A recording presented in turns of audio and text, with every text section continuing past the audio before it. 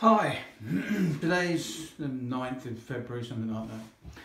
It's a bit cold for going up to the workshop, so I thought I'd show you something I made with some help from eBay. Now that looks like a pair of regular jeans. When you're riding a motorbike, you should, as they say, dress for the slide, not for the ride. But I like wearing jeans on a motorbike, but I rue the day when I slide down the road. So I went onto eBay and I looked at Armoured Jeans, and some of them have, you know, big bulbous knee pads on, and then there's those, I don't know what they're called, but branded manufacturers that make armoured jeans with Kevlar reinforcement. And this is a pair of old diesel jeans. Diesel jeans. And so I got looking on eBay and I found some Kevlar cloth that you can buy. And so I'll show you what I did. I'll just turn this inside out. So the areas really that are going to get the hit if you fall are your knees and your hips and your buttocks. So let's look what I've done.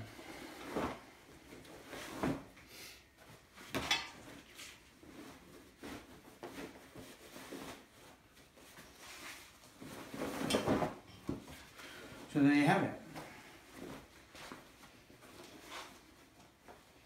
Armoured jeans, homemade.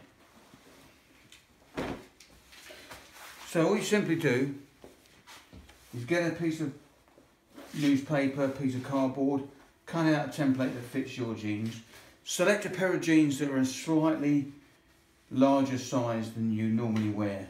So I'm a 34, 35, these are 36. So, because you're adding something inside, you're going to just make the jeans that little bit tighter.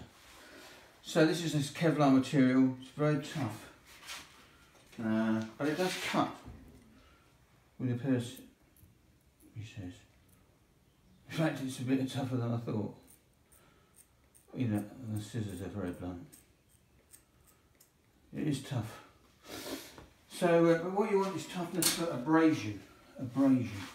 So if you're sliding down the road. So I did the, and then I just get some spray carpet adhesive, mask up around, give a coat on that, mask up and give a coat on the Kevlar, and then put it down. And there's the knee pads. And when you're wearing them, they don't look any different. So you know that you've just got a little bit more between you and that tarmac if the worst comes to the worst. So I'm quite pleased with those. And the Kevlar cloth didn't cost much on eBay, £6 or £7. And the armoured jeans are probably £80 to £100. So I'm quite pleased with that. So you get your favourite jeans, or get a pair that's slightly bigger and make them armoured. Enjoy your ride. Hope you never need them.